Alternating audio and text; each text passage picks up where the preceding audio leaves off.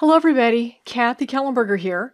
I'm going to show you a super easy way to install SQL Server running in a Docker container.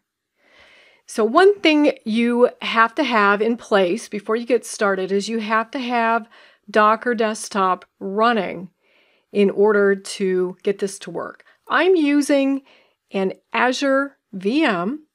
And I had to use a pretty good size one. I'm running a D16_V3 Azure VM. And be sure to check documentation about which versions of Windows and what the requirements are. I've got Docker running, and I can verify that from command line, or even more simply just going here and I can see Docker Desktop is running. The other thing I need is Azure Data Studio. So you can download Azure Data Studio and you can use it to connect to SQL servers in the cloud or on premises, and also it will work on Windows, Mac OS, and Linux. And a lot of people haven't heard about it, so I really want to promote it wherever I can. So that's the key here. You've got to have this. So what I'm going to do is open up Azure Data Studio. And this is what it looks like when you are just getting started. You can get that welcome page to never come up. And notice this new deployment option. If the welcome window is already not coming up for you, if you already said, I don't want to see that, you can also get to the new deployment from right here, right next to the connections. So I'm going to click that and go to new deployment. And when I get there, I have three options. I can run SQL Server on Windows, and what this is going to do is just download the media for me and just get me started on a manual install. Okay, I don't really care about that right now. I'm interested in a SQL Server in a container. Another option is that you can get your SQL Server Big Data Cluster also configured. That's kind of out of the scope of what I care about today anyway. So I am interested in SQL Server Container Image. So one of the things that it does is that it makes sure before you click select and get started that you have Docker and that it's running. And you can see that it is installed for me. Everything looks good. So what I need to do is choose between SQL Server 2017 and 2019 because those are both supported in containers. I'm going to go with 2019 because I want to learn more about the new features, and click select. I have to enter a few things here, nothing surprising. I'm going to get rid of this nice long thing here and just call it SQL 2019. And the reason I'm doing that is in case I have to type it in later in a command line, it'll be easier if it's a shorter name without that number. And I'm going to enter a password and re-enter it.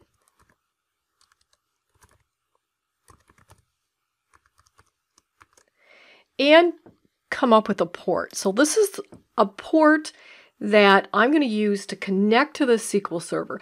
The trick is you've got to make sure that if you have other SQL servers running that we're not specifying the same port. And just to make sure, I am going to change this to 2433.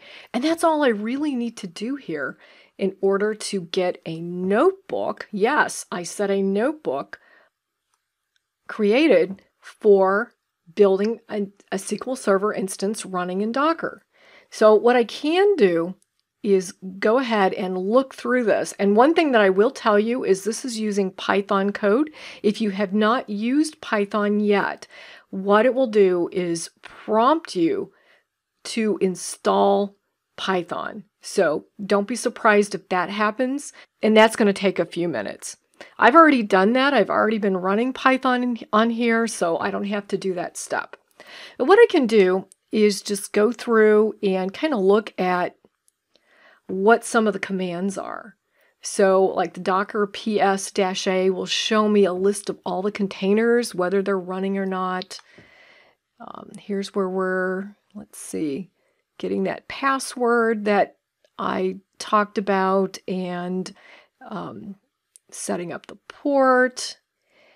And here's where it's actually pulling the image that we're going to create the container from. So that's going to be running and starting the new container. Docker run command creates the container and also gets it started. So you can learn a lot from this if you would like to, but what you can do is just come up here and click Run Cells. So I'm going to do that, and this is just going to run. And you can see I'm not doing anything here. It's just going from command to command and just running everything. And it looks like it's done. Wow, that was very quick, and probably because I've tried this already and I already had the image downloaded. So that's probably why it took just a few seconds. So the next thing I can do is just click here to connect to my new SQL Server container. I'm getting an error, and before when I was playing with this, as I just had to wait a little bit, wait a few seconds, maybe up to a minute, to make sure that SQL Server was up and running. And here are the connection properties in case I need it. I'm just going to cancel all of that, and I'm going to wait just a minute. And actually, while I'm waiting, I'm just going to bring up a command window. And I'm going to just run docker ps. And there I can see that image that I created, and it says that it's up and running. So that looks good.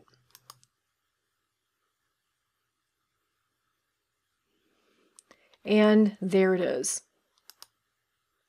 And at this point, I just have my system databases. So I just wanted to show you how, with really no knowledge about Docker, I can create SQL Server running in a container. Of course, I want to learn all about it, and this notebook will help me do that. So thanks for watching, and have fun playing with SQL Server and Docker.